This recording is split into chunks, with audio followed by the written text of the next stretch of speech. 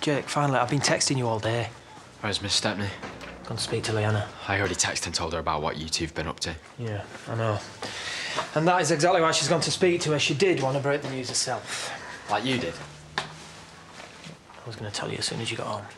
And how long have you been seeing her for? A couple of weeks. Weeks?